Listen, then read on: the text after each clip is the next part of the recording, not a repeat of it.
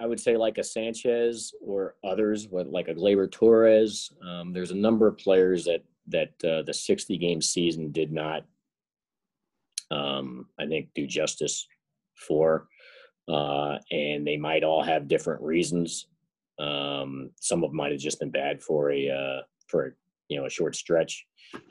In Tauchman's case, he struggled.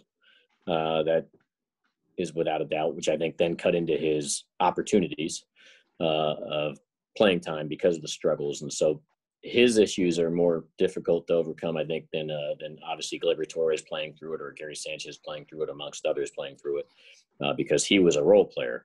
And so, to earn more time, you got to play well, and he wasn't playing as well. And so that means somebody else was earning more time. So when the opportunities opened up, Frazier took his shot and earned it and beat out, the everyday at-bats that Tauchman might have been able, because there was a period of time people might forget they were in competition with each other, one right-handed, one left-handed.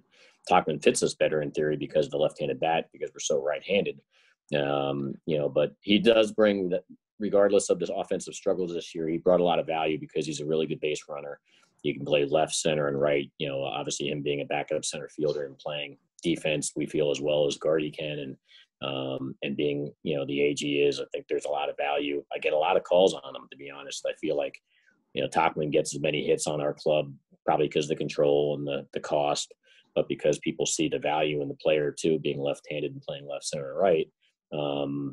I do receive a number of different calls. He does fit us, but I don't want to condemn him, obviously, for the performance for the same reasons. I don't want to condemn Gleyber or Gary or others that, abnormally struggled this past year. But I do recognize it's a fact point that he had a tough offensive output in 2020 compared to 2019. Bottom line is, I think when you're riding the wave and doing really well, like a Gary Sanchez has done in the past, then it looks really good.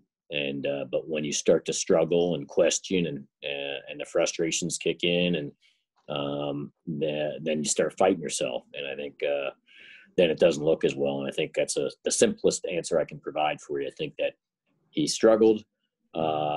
He tried to fight through it. It got worse. The opportunities kind of dried up throughout the process.